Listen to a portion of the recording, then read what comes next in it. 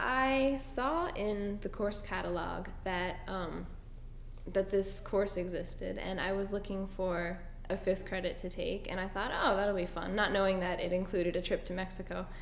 So I went and I talked to Dr. Gitter, and he was like, well, you know, this class, it has a required trip to Mexico.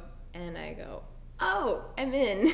We learned about Mexican immigration to the United States with specifically like immigration patterns, like which groups in Mexico migrate to which areas in the United States, as well as the effect of that migration on the families and the economy and the politics, just pretty much everything surrounding the issue.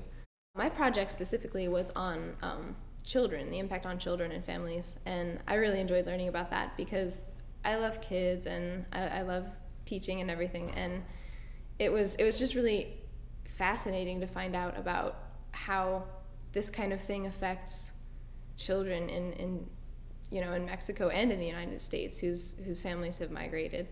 Nothing could have prepared me for what a fantastic experience it was, but I was really surprised to learn about the fact that not everyone in Mexico is just dying to get to the United States, because the provinces we went to, which is Puebla, which is just south of Mexico City, they had a lot of people who were just content to be where they were, and they may not have been the richest people in the world, but they had their family and they were like, I'm staying right here.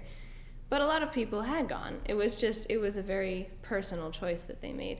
And I was surprised about that because I'd been exposed to the American stereotype of every Mexican wants to get to the United States. The province we visited was very far away from the border. It was kind of in central South Mexico, but I think, especially in the project that I did see a lot of the children's conceptions were of the border area and how the United States and Mexico interacted at that specific point, not how, people in Puebla and people in like Michigan acted.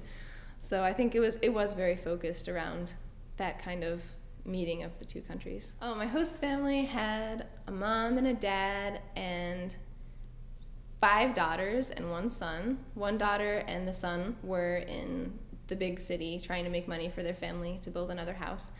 They were very accommodating to us, the whole family.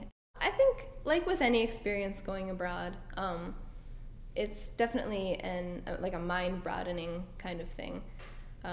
Like when I look back on it 10 years from now, all I can picture is just feeling really grateful for the opportunity to have gone and met these amazing people and seen this amazing country. My project was about children's drawings, Mexican children's drawings, and their perceptions of the United States and Mexico through those drawings. So what my partner, Danielle Distelhorst, and I did was we went around to the schools in the province that we visited, and we asked them to draw a picture of the United States and a picture of Mexico. And then we collected from every grade, from kindergarten through the equivalent of their end of high school. And we gathered them all together and we compared them and wrote a paper and found some really interesting things. First of all, there was this huge difference in the age groups, how they interpreted the United States and Mexico. The little kids, mainly like primary school, like 4th through 6th grade, they did a lot of comparative stuff. Like they would have the United States pictured as, a couple buildings and a car, and then Mexico pictured as a waterfall and flowers and a happy sunshine. That happened a lot. And so that all changed though when they got to secondary school, which they showed that they were much more aware of the issue of immigration.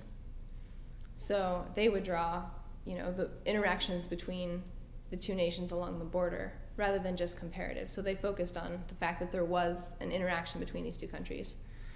So that was really amazing. And also a lot of the older kids did things to make America seem very dangerous. Like they would draw guns and people getting robbed. And also they showed a lot of discrimination against Mexican immigrants. I would say absolutely take advantage of the Sagan trips. They're just an opportunity of a lifetime. Like, there's no way I would have gotten this opportunity through any other venue. My favorite moment of the trip was the first morning of the homestay, and I woke up at like something awful, like 6:30 in the morning, and I walked outside, and we were on this big like mountain ridge, and the view was just incredible, and it was, you know, that kind of pre-dawn thing. And I walked out and I stood and I looked over the edge, and it was just absolutely breathtaking. It was wonderful, and I could not believe I was there in that place with those wonderful people.